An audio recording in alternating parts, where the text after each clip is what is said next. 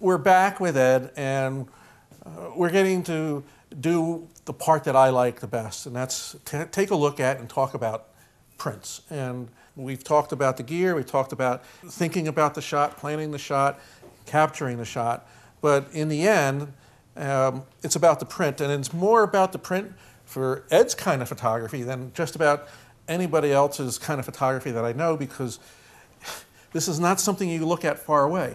You've got to come up here and you've got to explore this image. So Ed, tell us a little bit about that. I mean, it's just, I'm looking at the detail, I'm looking, every little square I can draw has a story. Yeah, well for me, everything, like if I go and start looking for the best lenses to acquire the image, the best system, what do I capture it with? It used to be 4x5 and 8x10 film. Now I'm using a 60 megapixel Hasselblad. I'm about to go to the 100 megapixel. So I'm looking at the best quality all along the way, and then also looking at the best quality output. How do I get the output to work? And way back when, I even hand-picked my 8x10 lenses for the enlarger, and I hand-picked my 4x5 lenses. So everything was kind of done, but it's all in service of making a fantastic print, because for me, this is where the viewer gets to engage with the work that I do. And I've always played to what I believe is one of photography's great strengths, which is that it can articulate our world in such excruciating detail that you can go in there and dig in, and I call it the 6-inch test. So you can stand back, take a look at it, but you can dig in and be 6 inches away, and you can still see everything, every person, everything on the porches, every boat, what's on the boat, and there's probably like 1,000 people or more. If I had somebody count every person, there might be several thousand people here. But in a way, you can go and explore this whole scene, and it tells a story. It's a kind of, in one image, there's a complete narrative, and you can spend time with it. You can spend, I learn things about, I find things in these pictures all the time. There's no way I can see this when I'm up in a helicopter. Not a viewfinder. I'm looking through the viewfinder, and I'm putting the shape. I'm looking at the composition. I'm looking at the edges. I'm looking at what distance do I want to be? What do I want to include? How are the corners working? And all of those kinds of questions. But when I actually see the print is when I discover what's in it, because there's no way I could see that when I'm there, shooting down from a helicopter at 800 feet. This is like such a strong print. When you talk about, seeing in the composition, just, from the widening to the narrowing of the river, the direction of the logs, the direction of the homes, and it just circles you all the way back. And no matter which way you look at it, either far away or close, your eye continually moves to something new and different. I'm watching over here where, as you say, this is where logs come in, they go into the mill, and they come out where they're sold. But this must be part of the village street. You can see dogs and people and couples, and I mean, there's so much here. Yeah, and it's amazing that you see the whole process from these logs where they roll up, they spend some time on the shore drying, and then they put them into these big sawmills. And because it's very short on electricity in this area, that they only run the sawmills for about 3 or 4 hours, and then the power's cut. So for 3 or 4 hours, it's zing, zing, and they're zinging all these boards, and then creating almost like a 2x4 type of lumber, which is then purchased here and taken away. And then used to build these homes on the water. I see, to be looking at this, then you start thinking. I see no cranes, no conveyors. It looks like this all must be done manually. There doesn't look like there's any mechanical devices pushing these boards, and there's no cranes or anything moving this stuff. Even down here, you've got guys in canoes pushing these things. Yeah, well, there's nothing other than canoes, and the most advanced thing in here at all is the saw blade. So that's the number one thing that is technological advancement, is the blade that cuts the boards. Everything else is pretty much manual. So, you're predicting to go to a print. What size is this, out of curiosity? This is 48 inches by 64 inches. Cool. Now, we have another print we want to look at, and we're going to put it up here. And it's one that we've talked about, and it's of one of the well pictures. So yep. Let's take this now, and we'll put the well picture up. And I spent a lot of time over the last few weeks knowing I was going to get the opportunity to work with Ed. One of the images that caught me was this Eicher-like image, and Over lunch, I was talking about it, and I just found not only was the structure amazing, but the story behind it and what it really is, and the whole geometry, and also how it was shot. So I'm going to let Ed take it from here and explain what we're looking at, where it is, and just to kind of see something like this. Number one, in reality, it must have been really something to see, but how you managed to put this together and what it represents is a story in itself. Well, these are step wells that were built in the province of Rajasthan, a desert province, northern India. And they started building these in the 12th century. And this is how they would be able to supply water to the villages and towns. So they would dig these deep pits that would actually, at the dry season, at the driest period, you'd have the water table way down low. And so they would dig it, and then I still don't even understand in the 12th century how they managed to dig it and keep the water out and start building a structure that still survives to today. But they did. And then they'd start building from the bottom up these step wells, and they were called step wells. And so as the monsoons would come, the water would fill, and people would come and gather water at that level. And as it got drier and drier through the summer and beyond, the water table would go down, and they would continue to follow the steps down to get the water, and then the cycle would repeat itself every year. So there were about 350 of these that still exist, and I went out in search of some of the most interesting ones that still remain, that are held together, that have wonderful color and scale to them. And I wanted to do something different, so I wanted to get above them and looking down onto them. So even before I went, we had drawings and dimensions of them, and we were able to actually figure out what lens would work with these before we went. And then we also brought with us a pneumatic pole that we could pump up about up to 50 feet, and on top, a remote head that I could put the Hasselblad with fiber optics going down to my computer, and that with remote, I could then control the composition with the remote and then do the focus and the shooting. It worked fantastically. Not to say it wasn't without headaches, because sometimes I'd get interference in the radio frequencies and the head would start doing its own thing. And it was all about getting the right light, because there was very rarely any cloud in the sky, and I didn't want full sun on these. So it had to work with the time of day, very early morning. I'd often start setting up when it was dark, to be ready for when the first light started coming in. I'm just trying to imagine what it must be like for somebody to actually, at the worst time of the year, just to get their water, having to go down so many flights of steps, get the water, and then come back up. And what I see now, there's nothing down here. It's all garbage and trash and so forth. I mean, what's happened to the water levels? Do they still work? Well, what happened is in this town called Bundi, they've gone to more modern techniques of getting their water. So they drill wells, and then they were pumping it up with water pumps. And then what's happened is that the town's grown, and now they're pumping below the water table of what this needed to function. So now it hadn't seen water for over a decade at this point. And what's happening now is that it's just filling with garbage.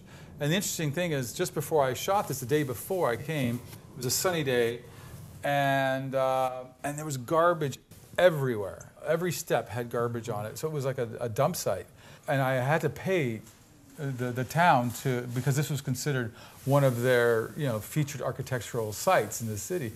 And the guy who I had to pay was beside me, and I said, "Do you want me to make a picture of this site with all this garbage on it and then take it around the world?" And he went, "Oh no, that's a bad idea." So that night, there were 40 workers here sweeping all the steps, and it all got swept down there. Yeah, they missed a spot or two. They missed a spot or two, or there's new things accumulated in the meantime. And so the next day I got there, and it was pretty clear of all the debris. What do you think the depth of this is for perspective? It's like 100 and something feet deep. Yeah. So there's one below here that's actually one of the biggest ever built and still preserved quite beautifully.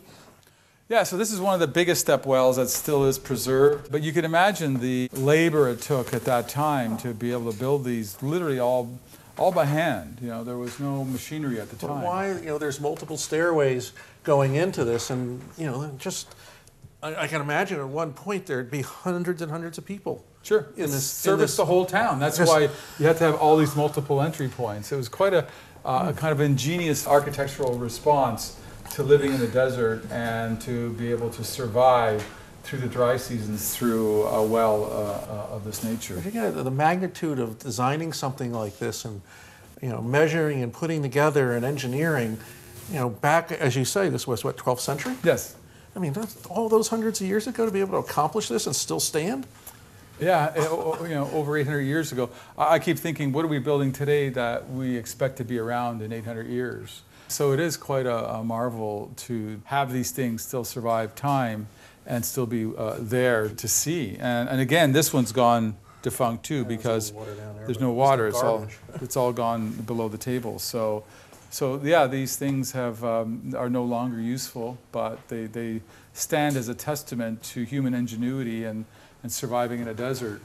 If somebody wanted to see more of these, this is from your water project? Yes, it is. So it's in your book called The Water Project, and we'll put links in the story about that.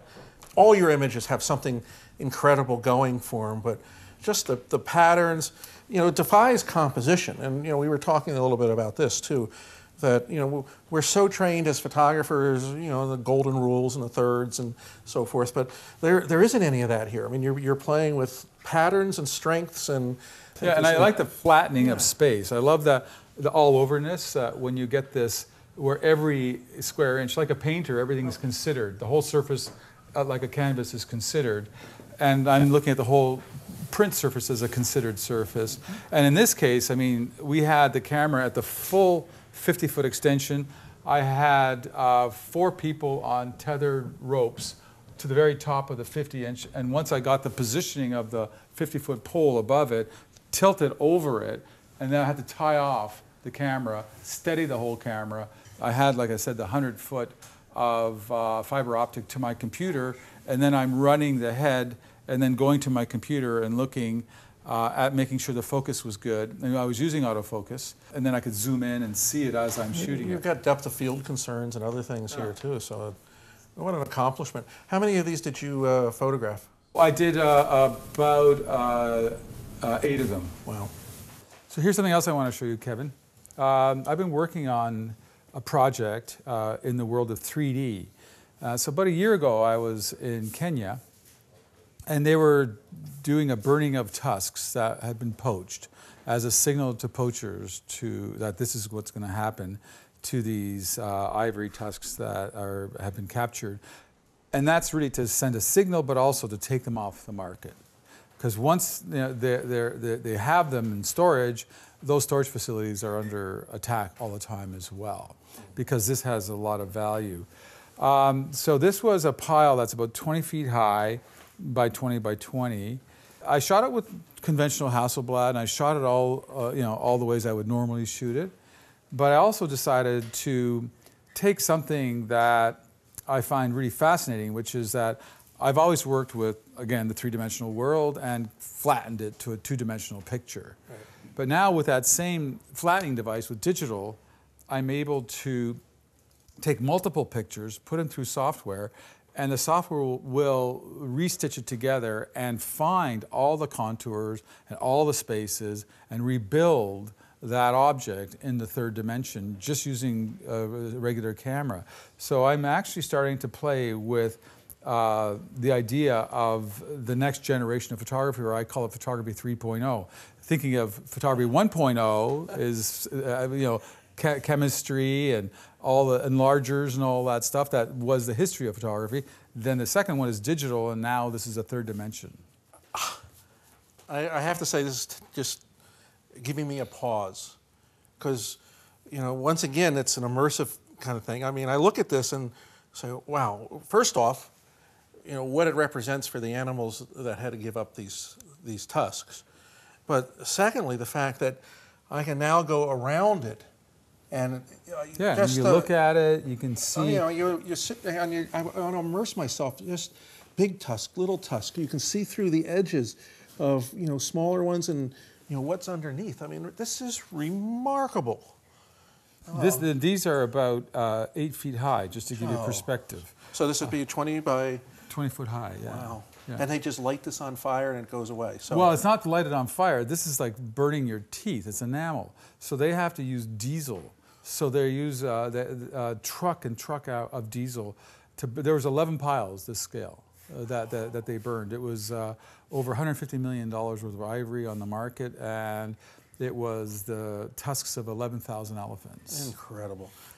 So this is gone. It burnt the next day, gone for all time. But now, not only can I print it, but now you can experience this in an AR experience, augmented reality, or a VR experience, and you can walk around it at scale. So you can actually walk around this pile today and really feel for what it was and what it means. And to me, it's another way of leaving a very powerful record of human impact on nature in a whole other way. So you obviously are spending a lot of time. I think you have a company that is doing this now, but this is where you see a new aspect of photography going. I do. Well, photogrammetry is really another extension. So as photographers, I think, have moved into video because, of course, the tools, now you can use an SLR and you can use a Canon, and now you can use it as a video camera. And I know Hasselblad's just put in a 4K system in video as well on the new 100. So all of a sudden these cameras can be video cameras, but now that same camera, you can go and shoot a variety of points of view on an object and then have it recreated in the third dimension. And as more and more VR and AR applications start to come into the marketplace, that'll be another kind of. It's already in the photographer's toolkit. If you have even with an iPhone, you can do this. Of course, it won't be as good a resolution, but there is this capacity now to begin to think of capturing the world in the third dimension. I can't wait to see what you do with this. This is, this is so totally different. Wow. Yeah, it's fun. Yay for you for taking it another step. It's nice to see that you're doing that, and I can't wait to see where this all goes. Hopefully we can come back and even do something more on that one. All right. Okay. Good. Thanks. Thanks. When we started, we talked about the fact that this wasn't a studio, and one of the things that I was impressed on when I came here is that Ed has a massive inventory of his work. And what's more impressive than anything else is his work is cataloged and inventoried to the hilt. So we're in one of Ed's 2 print storage rooms. Whether you call it this or not, I'm going to call this the horizontal storage room because most of the prints are stored horizontally, and the room next to us is kind of a vertical storage room, and more for a different purpose for where those prints are heading and so forth. And you can see on the wall here a lot of book storage from your numerous books and so forth. But you can see that underneath every one of these boards, and as far as this goes, is all the prints. And you sign these prints right away, don't you? So. Well, I do sign them. I initial them on the sides of the borders because they will be eventually mounted. Collectors like to know that it was printed in my time. Yep. So when I sign it, it says, I was here, I signed it. And even though the signature may be cut away, it's still signed. It's still signed, so it's proof that it was done in my time, and that's the big question. Do you sign the mat when you put the mat on, say going into a museum situation or a customer? Do you sign the print or do you sign the mat? What happens is all of these have been checked to see if they're actually saleable prints, that they don't have kinks that aren't that won't come out, that they're proper color, density, sharpness, all of that stuff. Once they're there, they're cataloged, they're on a database. But I also have labels. So when it's mounted to die bond, I have signed labels with each one of these, the name and the title and all that, that can be attached to the back of the die bond, and then it completes the print at that point. Ah, that's remarkable. So all this is prints. This is more books. You also have this storage cabinet, and this has a number of photographs that you've done print exchanges with other photographers. Yeah, so oftentimes a lot of photographers will come here and work through my lab, and I'll love what they're doing, and I'll say, do you want to trade? We'll do that. Or sometimes I see an artist's work out there in the world, and I say, hey, would you want to trade with one of my prints? And so I've actually ended up having quite a few prints that I've traded with different artists, and just kind of had collected them here. So I have some here and some in other. This is Volker Setting. He did a whole series on pictures in zoos, et cetera, et cetera. So I've often Sometimes I buy a print at auction too, and so I do trades with artists. I think I have about 300 pieces now, but Really? I'm slowly building my own collection of things that I like. And a lot of it's photography, sometimes it's painting, but things that I find inspiring and kind of things that I'd like to do in exchange. And most artists, when I ask them, go, sure, I'd love to. And you've told me your home is full of art. Now, how many pieces of art do you have? You said to me something. Yeah, well, I have about probably 60 hanging up in my home in Toronto, and about another 30 or 40 in my country home. That's so cool to see. Yeah. Now, you can see maybe just here real quickly, there's a series of tabs where the image is there, and of course on the other side is the data. So it's pretty interesting the way you've got all these cataloged, and in the other room you've got the vertical storage. So it's awe-inspiring, not only to see the photography, but to see what it takes to keep this business moving. And you know, I kind of want to thank you right now before we close out, but the people you have working for you have been so cooperative today, and you know, I know they work hard, and they've got a passion with everything, and the way they explained how it's all taken care of. So yeah, really, well, really remarkable. It takes a team now to do what I do. I couldn't do it by myself, and so it is that kind of fortunate thing that I've been able to find a way to get my work into the world, that a market started to grow around large color prints, and it allowed me to kind of work in bigger and more interesting ways. And because I have dealers around the world, I have a dealer in Singapore, and Hong Kong, and Berlin, and London, and New York, and Toronto. So I have to manage all of these different relationships, and they all want to know where all the work is, so I have to keep it all kind of organized. Do you sleep? Yeah, I do. Do you mind if we take a quick look at your lab? Sure. Yeah, thanks. Sure. All right. We're here in Ed's lab right now. Now, we've had the great opportunity to spend the day with Ed. We've seen a lot of different things. We talked about a lot of different things. But, you know, the end process is all done in a color lab. And it's fun to come back here. We came back to this color lab, and the first thing I had was some mental recollection as I took a breath of air and know that you're still have chemical processing equipment here. C41. Oh, it's like, oh, wow. So tell us a little bit about here. We're obviously in the production area here, and over there we've got processors and other different things. You're kind of a combination of a digital and hybrid solution here. So remarkable space here, and the fact that you got your own lab and can do your own work, I'm so impressed. So give us a little bit of the history. Well, it was around 1983. I graduated in '82 from Ryerson. I used to be able to do my own color printing there.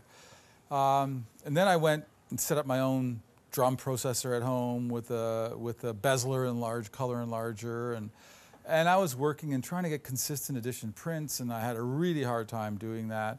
And all my friends who were trying to be artists at the same time are really struggling to try and get really good consistent prints.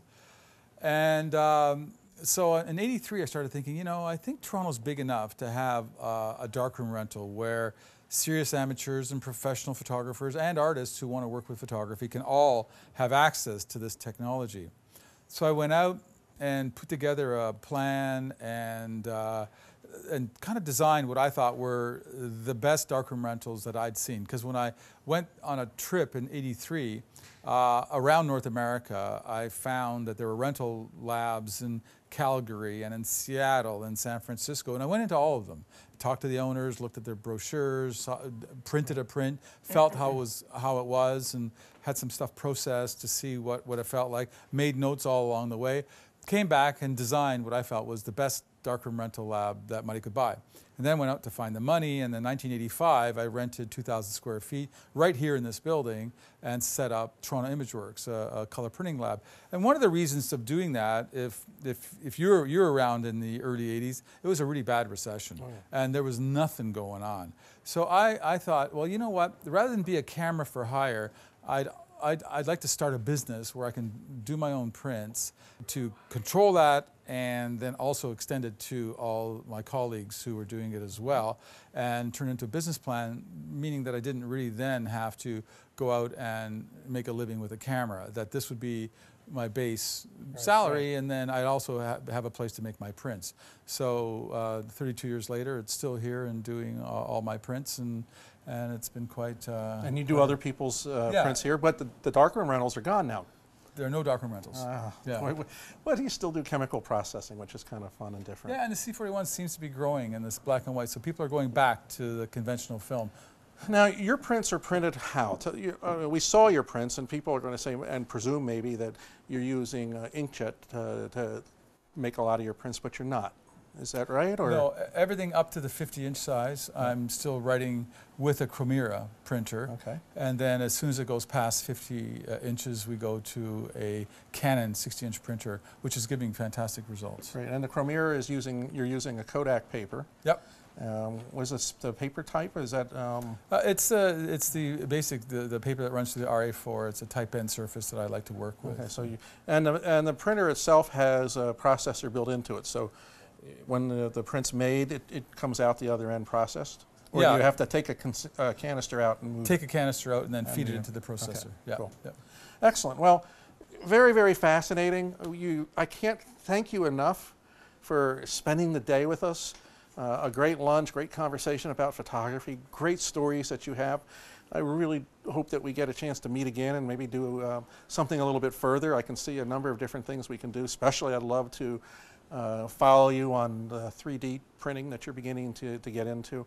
But on behalf of all the viewers and readers of Luminous-Landscape, thank you for Hasselblad for their contribution to the equipment and specifically your talent and vision and the journey that you've made. You're an inspiration, and it's been a privilege. Well, thank you, Ed. Thank you very much. We appreciate it Great very to be much. here. And you, all our readers, thanks very much for hanging in there, and I'll see you on the Luminous-Landscape.